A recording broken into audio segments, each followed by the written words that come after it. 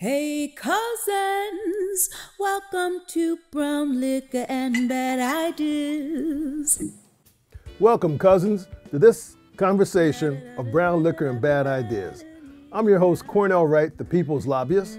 And in this conversation, we're going to talk about trusted information sources.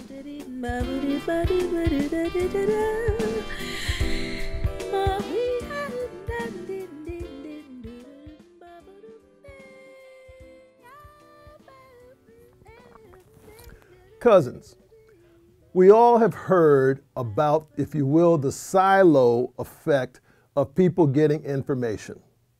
We know because of once you put in information into your computer or your phone or you're interfacing with the internet in any way, the various mechanisms that are out there, the algorithms can start to further refine and move you toward a particular information stream based upon the information that you have looked up immediately or in the past. As a result, you just think about when you start looking at one search, perhaps for a gift for someone for Valentine's Day, and next thing you know, here are all these different pieces of information about that same subject, even though you may have already purchased it, right? So what that is doing, though, cousins, is that's starting to separate us. From a marketing standpoint, they're looking at market segmentation and further identifying us for particular information in order to help us make a decision. But on the broader perspective, cousins, in regards to our country, our politics, our societal feelings about things, that same factor is occurring. That same siloing, if you will, is occurring to us. You follow me, cousins? That siloing, I contend, is not good for us in regards to our communications, our exchange, and for us to be able to come up with the best ideas for all the cousins involved. So, to that end, I'd like to suggest 4 information sources that I've found to be trustworthy over the decades.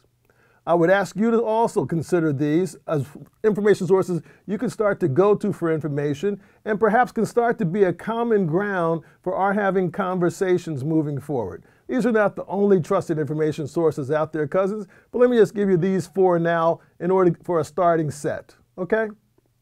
So the first one, which I did a show on last season, is the NOAA, the National Oceanographic and Atmospheric Information. Those are the folks, a part of the federal government, who helps us with understanding our weather patterns. Now, when you watch the weather patterns from your local news or television station, they may have their own local capabilities, but when you start looking at more of the national picture, that's where the NOAA comes from. That's where the source of that information. For sailors, they're concerned about that. For all the farmer cousins who are out there, they're concerned about that. The primary source of that information is the NOAA. I think it's worth our money. I think we're getting great service out of it. And if nothing else, cousin, it's for those cousins in the Gulf and the Atlantic coast, they predict the hurricanes. For the cousins out in Hawaii, they start to predict the tsunamis. And not only that, and the weather events out there, it's worthwhile to keep in mind. And that's one we can all start to use and then come to understanding with. Now, it's not very often, cousins, we have discussions or debates about the weather, all right? But that is a good source to start with some trusted information, right? Let's just use that one. The next, cousins, is one we've heard a lot more about in 2020 and 2021, and that is the Centers for Disease Control. Now, I also mentioned them a little bit while ago when I talked about, in the episode, talking about the syphilis experiment, about how an early version, or one of the early agencies, if you will, which is now funneled into the Center for Disease Control, a lot of changes over time. But in essence, the Center for Disease Control is the best and our information source about all disease types. They're for the prevention of disease. They help us understand diseases. They do research on diseases. And cousins, where would we have been without the work from all those good hardworking cousins down to CDC in the recent pandemic that we were fighting and still are fighting here in 2021? They're almost indispensable, cousins. And what they say is not necessary for debate. You talk to any of your medical professional association, people that you know, and ask them how much they rely on information from the CDC. Let me tell you a personal story. Years ago, my wife and I, we were buying a new house. And so as part of looking at the new house, we had to get a radon inspection. Now, for those of you who don't know, radon is a little bit of a radioactive gas that's emitted naturally from rocks and from certain types of rock formations. Our house is built on a rock. Think about that from a biblical standpoint, you know what I mean? But then we had to get a radon test. So at that time, I was working in the corporate world. I had a secretary, you know, and so I come back from lunch and I have this message that's turned over and stapled. Usually the messages were just staying out there. Now, I'd recently been married, maybe 5-6 months. And so prior to that, cousins, I was drinking sometimes, shall we say.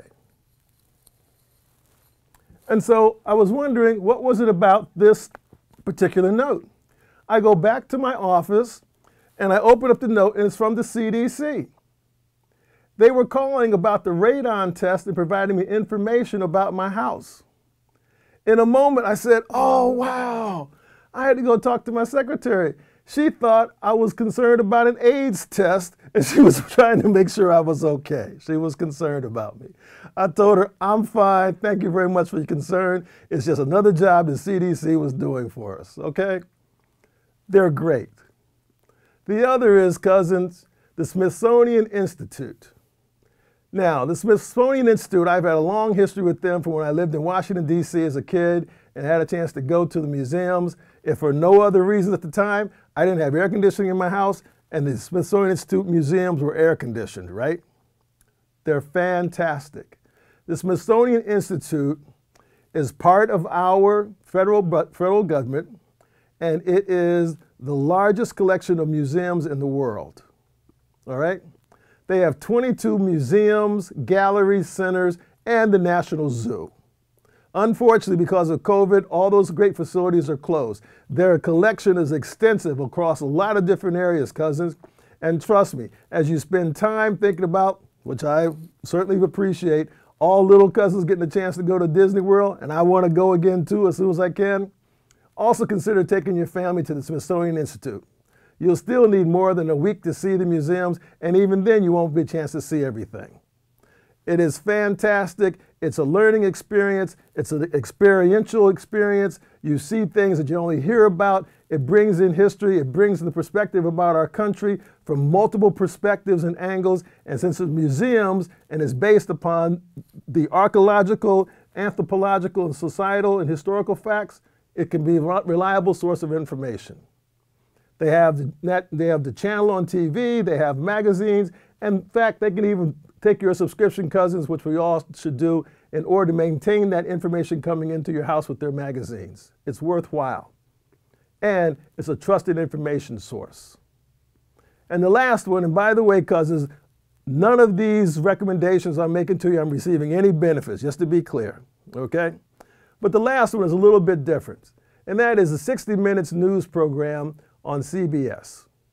60 Minutes came out and debuted on television in 1968, okay? It's one of the longest running programs on TV, and it has been continuously rewarded for its journalism and excellence in that regard. They are so good, cousins, that when they do make a mistake, which is rare in one of their interviews or one of their features they give you information on, the next week they'll come back and tell you what that mistake was and make apologies as appropriate. Who else does that? Okay? So cousins, just as a quick review, the NOAA, National Oceanographic and Atmospheric Administration, the Centers for Disease Control, or the CDC, the Smithsonian Institute, and CBS 60 Minutes.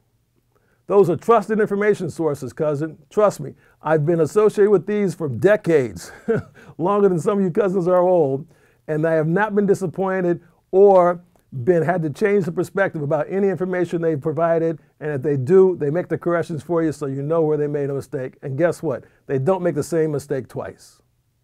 So cousins, if we need to come together, there has to be some basis of information we can start to all look at and understand as being correct. Remember when you used to play hide and seek? Everybody had to put their hand on the tree? These are information trees, cousin. Let's go use that so we can start to understand what we need to do to start having some information we can all trust and believe in so we can come up with a better us. Okay, cousins, thank you for joining me on this conversation of brown liquor and bad ideas. Remember, keep wearing your mask. When the vaccine comes along in your way, get it. Please subscribe and leave comments below. And thank you for joining me in this episode of Brown Liquor and Bad Ideas. Take care of yourself. We are the people.